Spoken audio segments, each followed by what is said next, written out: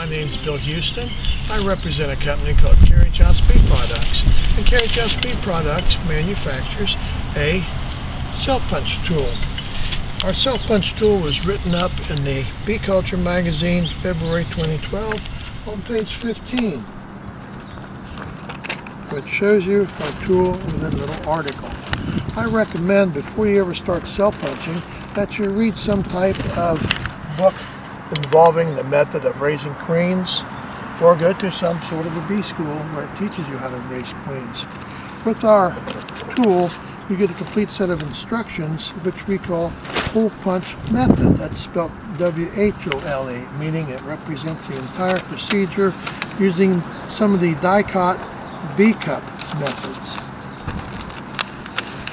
We start off by using the cell bar holder, then we use the cell cup holder, and we use the protective cage. As we know, first queen out kills the rest. So we use these so we can protect the queen after they have started to emerge. Also, we recommend that you use warm water, such as a small crock pot that you can buy at a thrift store, or you can simply take a pan of water off the stove and use it, or you can possibly use your smoker with heavy fuel in it. Okay, when we use the cell punch tool, we have it soaking. Please note that our cell punch tool is not soldered, but it's actually welded to the 1/8 inch metal shank along with a nice plastic handle to do the punching. Take a damp towel to cover the larva so it's not damaged, and I like to sit down, lay it down flat. The tool is designed so you punch one complete cell cup. Working the tool back and forth as you're punching, simply punch it out, raise it up, take our handy dowel rod that we give you, raise it up, get the tool back in warm water, and place the egg in one of our cups.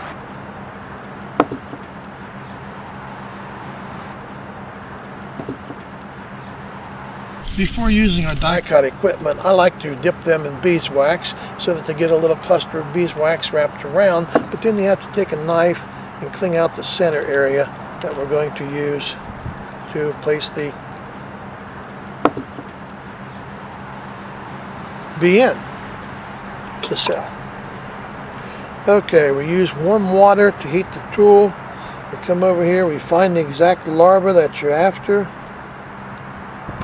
Come down through here, don't hit a wire in our frame, punch it out, take our dowel rod tool and shove it up through.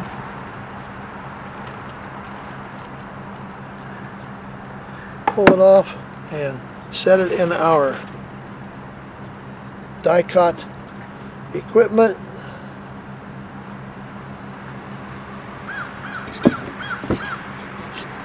Set it on our frame and punch some other ones. If you don't want to use the die-cut equipment, you can use the JZBZ equipment simply by finding a larva that you like, twisting the tool back and forth, punching it out using our tool, setting it in the JZBZ cup. Take a toothpick, shove the edges down just a little bit around the toothpick, and you can make a complete row. And use the JZBZ cups just as well. However, you do not have a protective cage to worry about the first queen out if you're not available to separate them.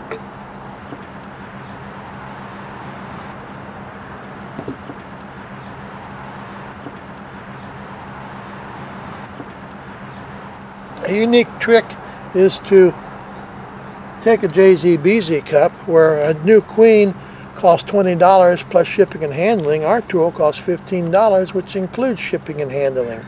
And simply take the queen cell, place it in a frame just like so. And we go over here to a starter box, just like so. keeping it in the starter nuke with bees for at least 18 to 24 hours. After the 18 to 24 hours, it's recommended that you move it over to a regular hive. I like to use a hive that is queen right, and I keep the queen in the bottom of the hive with its queen excluder in between the two different deeps with the cell in the top. And once the cell is ready to emerge, I take the old queen out, place the old queen into the nuke, and take the queen excluder out so the new queen has access to the entire hive. And after she gets back from mating in 2 weeks time, I'll double check to make sure she is doing a good job, and if she is, everything's fine. I just keep this queen as a backup queen in case something happens to one of my queens later on. If you're interested in purchasing one of our cell punch tools, you can go to our website, www.carriagehousebeeproducts.com. Go to our store page and purchase the tool. In the bottom right hand corner of the store page is a place to use PayPal to pay for it. That way I don't get paid until you get the tool.